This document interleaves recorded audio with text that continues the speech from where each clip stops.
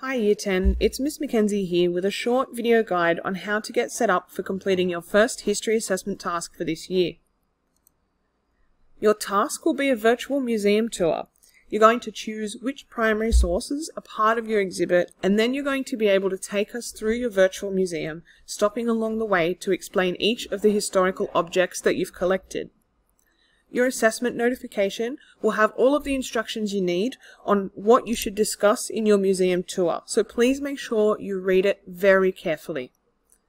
Your task will be submitted online via Google Classroom, and your teacher will show you how to do this as well as letting you know when it will be due. The way that we suggest presenting your work is by narrating a set of slides on Microsoft PowerPoint. It's the most simplified way of getting what you need for this assessment task.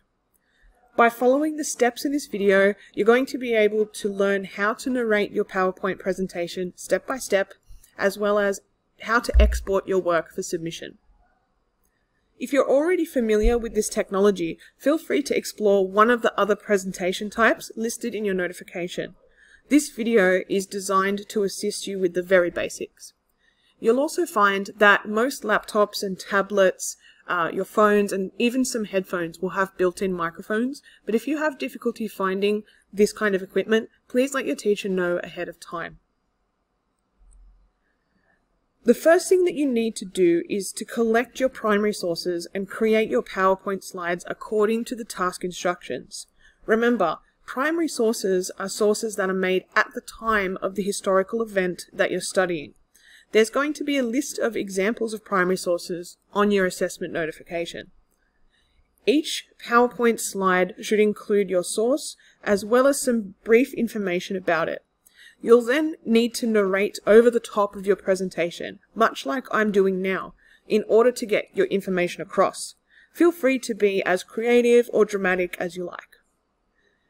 You can use the school library to complete this task at Homework Club, which is available from 3 to 4 p.m. on Wednesdays and Thursdays, and that's if you need to use the school computers to get your work done. Also, make sure you ask your teacher for help if you need it. Do not leave this task too late, or you may have difficulty getting it finished in time. Here's an example that I've made with one primary source relating to World War II propaganda. As you can see, I have my title slide here, as well as my first source of my virtual museum tour. In order to start recording my narration over these slides, I need to firstly make sure my microphone's working, and then I go to the slideshow tab, which is at the top of the page. Now, you'll need to click Record Slideshow, which is here, and it'll give you the option of checking or unchecking these two boxes. Leave both of them checked and then press Start Recording. Now your slideshow is going to play automatically, and you'll be able to see a small box up the top left, which you can pause and unpause your recording if you need to. You can click to move through your slides and you will narrate over them as you go. I'm going to narrate the next slide for you as an example.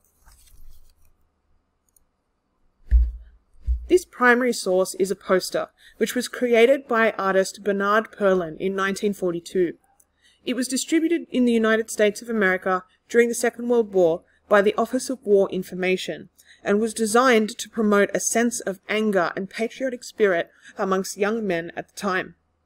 The poster says, "Avenge December 7th, which is a reference to the day that the Japanese attacked the American naval base at Pearl Harbor in Hawaii. Its aim is to convince young men to join the war and to fight for their country.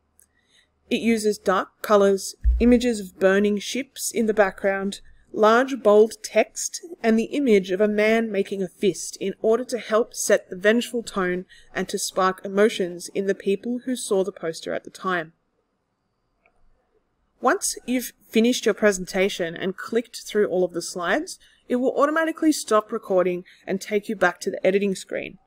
If you've made a mistake, or if you want to re-record your narration, you can click the arrow at the bottom of Record Slideshow, and it'll give you an option to clear your audio from that particular slide or on all of the slides and start again. Once you've completed everything, you're going to need to export your work as a video so you can send it to your teacher. You can do this by, once again, up the top, going to the Mix tab, and then you'll be able to select Export to Video. You'll get the opportunity to choose where to save this, and then you can select Export. Eventually, it's going to start exporting your video, and this will take a little while. Once it's complete, you can then upload it to Google Classroom, or you can upload it to your own Google Drive and just send the link to your teacher. I really hope this has been useful in helping you to prepare for your first assessment task. Remember, if you need help, please let your history teacher know as soon as possible. Good luck!